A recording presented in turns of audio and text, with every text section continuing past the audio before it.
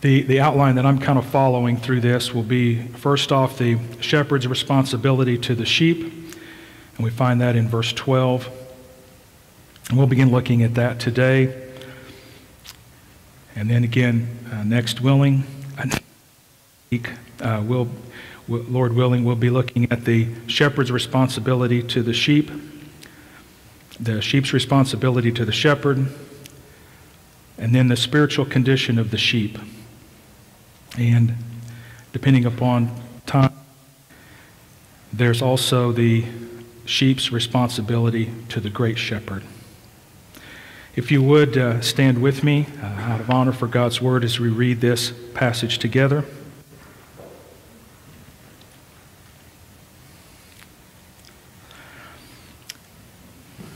So you follow along. If you do not have a Bible with you, we have the text up on the screens. And if you need a Bible, let us know. We'll be happy to get one. So 1 Thessalonians chapter 5, beginning in verse 12. He says, "We ask you, brothers, to respect those who labor among you and are over you in the Lord and admonish you, and to esteem them very highly in love because of their work. Be at peace among yourselves. And we urge you, brethren, admonish the idle, encourage the faint-hearted, help the weak, and be patient with them all. See that no one repays anyone evil for evil, but always seek to do good to one another and to everyone. Rejoice always, pray without ceasing, give thanks in all circumstances, for this is the will of God in Christ Jesus for you. Do not quench the spirit, do not despise prophecies, but test everything, hold fast to what is good, and abstain from every form of evil." I pray that the Lord will begin to make us more aware of the relationships that He's laid out here to make sure that we have a healthy flock. You may be seated. The first part of this passage is dealing with the shepherd's responsibility to the sheep, and there are three areas that this text speaks to. One is to the responsibility to labor. We also see the responsibility of the shepherd to exercise authority, and then lastly, the responsibility of the shepherd to provide instruction. It's been said that there is nothing more devastating to the spiritual progress of a church than an unwholesome relationship between the shepherd and the sheep. The shepherd must fulfill his responsibility, and the sheep must fulfill their responsibility to the shepherd. This is where the health of the church resides. In verse 12 it says, "Now we ask you, brothers, to respect those who work hard among you, who are over you in the Lord, and who admonish you." The way this sentence is structured, it's structured as a request. We ask, we request of you, brothers. This is like a request from a friend, a request to continue on to do better. We urge you. This is a general call to live obediently to the instructions given by the apostles in the name of the Lord. So we begin this section with a request. We ask you, brothers. The first responsibility that the shepherd has to the sheep is the responsibility to labor. Verse 12 says, "We ask you, brothers, to respect those who work hard among you." To respect literally means to know, and it also means to identify or to take note of. The second description here means to esteem. So, in combination, these two clauses exhort the church to acknowledge and respect those who minister in their midst. Hebrews chapter 13, verse 7 says, "Remember your leaders, those who spoke to you the word of God. Consider the outcome of their way of life and imitate their faith." So this means that people are to know their pastor. well enough to have an appreciation for him and to respect him because of his value. So the question begs to be answered, how well do you know your pastor?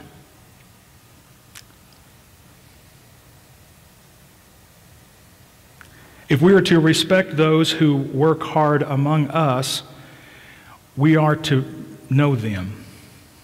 So what makes Brother Bill tick? What makes him happy? What grieves him?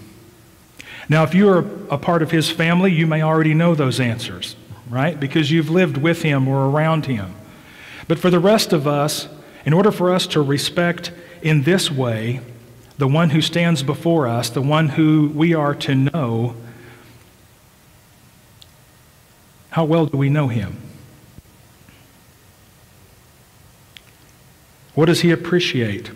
Where does he struggle? What makes him tick? How can you encourage him in the faith? This is our responsibility. And I can't draw any direct parallels here, but in my mind, I've been commanded to know my wife, to know how she ticks, to be able to minister to her and to love her and to encourage her with the washing of the word over her. And in my mind, I kind of have this same idea that I need to know my pastor. Maybe not as well as I would know my wife, but I need to know my pastor. How can I accurately respect him and help him and encourage him and make this area of ministry not to be any more burdensome than it would have to be? How well do I know him? The work of pastors is summarized in kind of a threefold description, which includes laboring or working to the point of exhaustion, overseeing, which literally means standing before the flock to lead them in the way of righteousness, and then third, instructing the truths of God's word. Colossians chapter 1, verse 27 and 28 says, "To them God chose to make known how great among the Gentiles are the riches of the glory of this ministry, which is Christ in you, the hope of glory. Him we proclaim, warning everyone and teaching everyone with all wisdom, that we may present everyone mature in Christ." This is the result of the labor, to present us mature in Christ. Now, I don't know about you, but I'm not sure I would want that job. I know me. And sometimes I have received instruction fairly well, and sometimes I have not received instruction very well. And Josh made a great connection here with my relationship to God and my relationship to my pastor. If my relationship to my Lord is not what it is supposed to be, there's no way that my relationship with my pastor and my wife and anyone else can be what it needs to be. So this is an astounding goal, to teach and admonish with all wisdom, to present every man complete in Christ. In order to do this, Paul would have to pour out his life into them. And this is the labor that a pastor is called to. Never having a set schedule for anything. Because you never know. What's going to happen? You never know who may call. You never know when someone may need someone to come alongside them. The church was to take note of those who worked hard and those who are over you and those who admonish you. Paul apparently listed these three, laboring and leading and admonishing, as kind of typical things that a minister would do. These are part of ministry functions. All of these scriptures are in the present tense, implying that they're kind of habitually the characteristic of one who leads.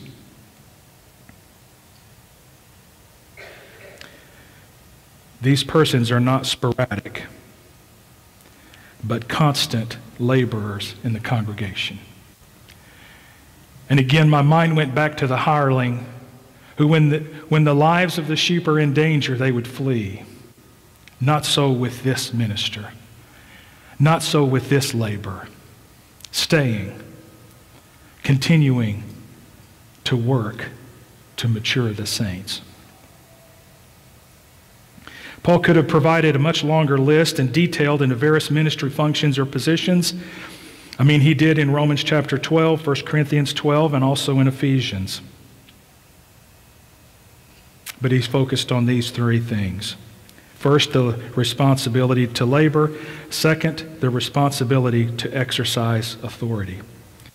In verse 12 again, it says, "Now we ask you, brothers, to respect those who work hard among you, who are over you in the Lord." Those who are over you translates a compound word that literally means to stand before. In general, it does not depict an office, but a task. Standing before isn't to be a title in this context. It is to describe the labor. The one who stands before you in Paul's letters is both a leader and a caregiver. It means that they take charge over you in the Lord. They lead and direct. They have delegated authority by Christ, spiritual wisdom, guidance, protection, direction, generally responsible for the health of the church. And notice the phrase, "in the Lord." This charge is not from men. They are called and they are equipped by God. Their authority is from God. This oversight is an amazing responsibility. Next week, if the Lord lets us meet again, we'll delve a little bit more into this idea of exactly what does that mean. Paul attempted to provide a model for the church to follow, and he praised the Thessalonians for doing the same in chapter 1 and verse 7. Elsewhere, Timothy and Titus were encouraged to lead by example.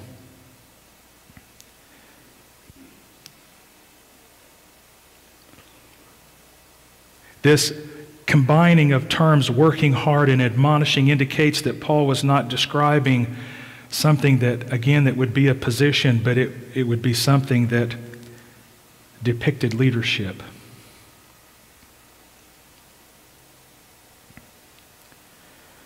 Again, another amazing task, to be the example for the flock. The third thing that we see in verse 12 is the responsibility to provide instruction.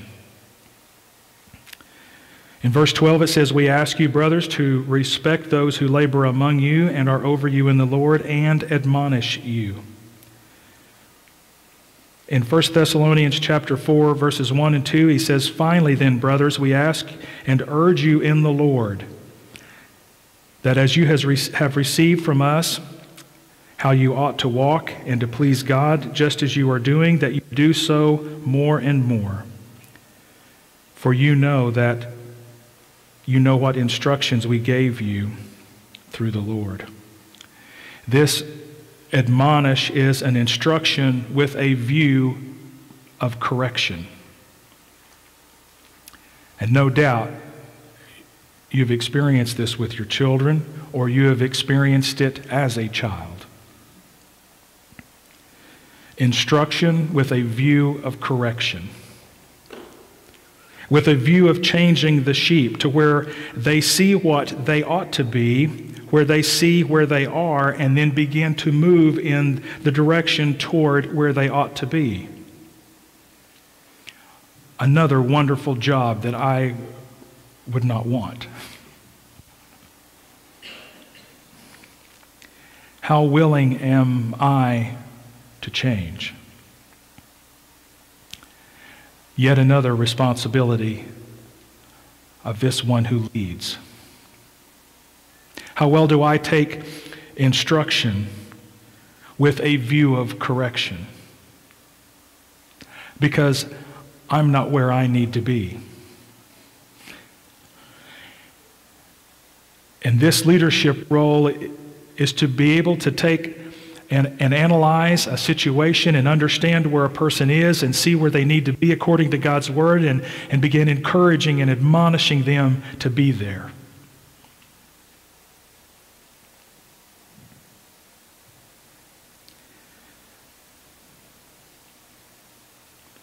Teaching with an element of warning, correction, channeling them toward holy living.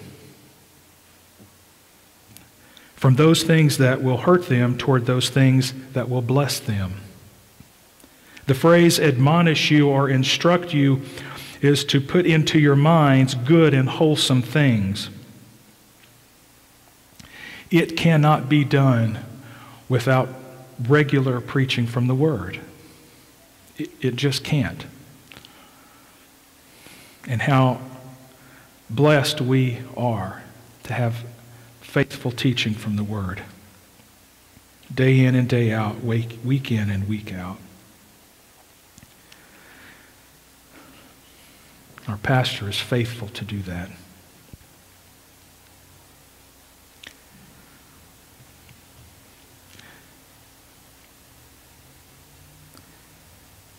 We're also to receive these good and wholesome things that are put into our minds, the doctrines of the gospel, the duties of religion, and the warning of sin and danger. And reprove and rebuke with faithfulness. How would you like to have that as a task list, week in and week out? To reprove and rebuke with faithfulness. And as the case requires, either in public or in private, with sharpness or with tenderness. Why? Titus chapter 1 verse 9 tells us, so that they can hold fast the faithful word which is in accordance with the doctrine, so they can teach the truth, both to those who do the truth and those who err.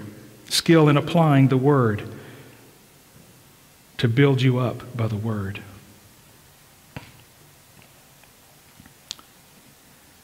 This is the responsibility of the shepherd to the sheep.